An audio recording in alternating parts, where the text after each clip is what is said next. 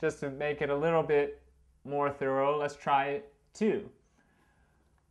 So now here with 1 as my control, 2 and 5 are going to be reciprocal. So when I multiply by 2, I should get the same thing I get when I divide by 5. Okay? Just like doubling and halving, even though they're a little bit different. So let's see. 2 multiplications go 2, 4, 6, 8, 1, 3, 5, 7, 9. So dividing by 5, I have 1 divided by 5 is 0.2, which is 2. 2 divided by 5 is 0.4, which is 4. 3 divided by 5 is 0.6, which is 8. 4 divided by 5 is 0.8, which is 8. 5 divided by 5 is 1, of course, which is 1. 6 divided by 5 is 1.2, which equals 3. 7 divided by 5, you can see here, is 1.4, which equals 5. 8 divided by 5, 1.6, which equals 7. 9 divided by 5 is 1.8, which equals 9. Okay? So in other words, just like I have multiples of 2, 2, 4, 6, 8, 1, 3, 5, 7, 9, dividing by 5 gives me the same thing. 2, 4, 6, 8, 1, 3, 5, 7, 9. All right, I hope that's clear. Let me try just another example. Well, let's try multiplying by 5 then. The same thing should work. When I multiply by 5, I get 5. Let me put my other poster up here. This will make it a little easier to see the sequence that way. I don't have to be too confusing. Multiplying by 5, I got 5, 10, or I guess it's 5, 1, 6, 2, 7, 3, 8, 4, 9. I'm going to assume everyone's following me with the reducing to single digits now. I think we've covered that pretty well. So then dividing by, dividing by 2 should be multiples of 5. Very easy to get tricked up, slipped up here. But let's see. 1 divided by 2 is 0.5, which gives me 5. 2 divided by 2 is 1. 3 divided by 2 is 1.5, which equals 6. 4 divided by 2 is, of course, 2. 5 divided by 2 is 2.5, which equals 7. 6 divided by 2 is 3. 7 divided by 2 is 3.5, which is 8. 8 divided by 2 is 4. 9 divided by 2 is 4.5, which equals 9. So in other words, dividing by 2 is the same as multiplying by 5. You're going to find the same thing with 4 and 7. I won't continue to do all these for you. You can do them for yourself. But multiplying by 4, you're going to get the same as you get when you divide by 7. Dividing by 7 has actually been one of those riddles of math. You can actually solve it with this and show it to be perfect, but I'm not going to go into that here on this video. Okay, but you can work that for yourself out. Multiplying and dividing is the same given reciprocals. So that's why I was explaining in the beginning reciprocal motion. But let's go back to my 3, 9, and 6.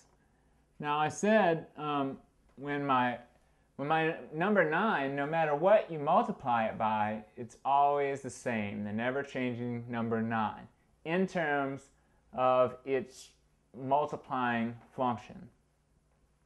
But when you divide 9 by 9, something interesting happens. So let's try that. 9 divided by 1 is 9. So we still have our 9.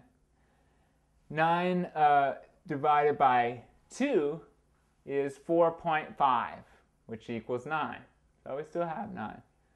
But then something interesting happens. When I divide 9 by 3, I get 3.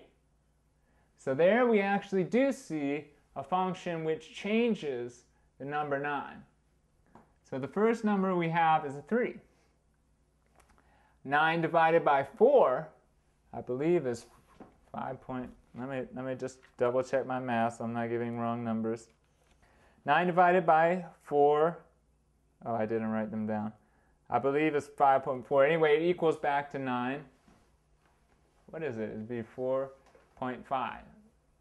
4.5, yeah. 9 divided by 4. would be, no, would be 2, 2.25? 2.25 is what it is, yeah, which would equal 9. 9 divided by 5 comes back to equal 9. Then again, when you divide 9 by 6, something interesting happens. You get 6. Okay, so now we've had a 3 and a 6, showing how it is that the 9 is initially dividing into these polar forces, which we see as magnetism. And remember again when I said, when this higher world of the 9, 3, and 6 is dividing, you get multiplication in the physical world.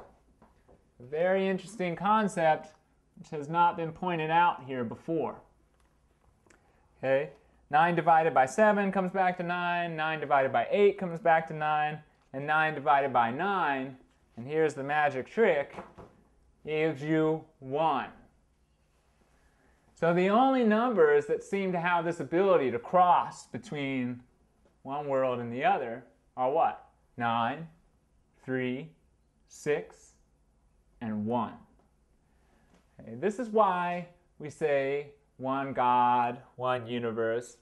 In order for anything to be coherent, which is certainly a property we're looking for in energy and nature, coherence, communication, it has to be unified. 1 is the only number which can cross the boundary between this world and the higher world. It is certainly the only number which has the full capacity for channeling this energy of the 9, which is absolute wholeness, completeness, filled up to the top.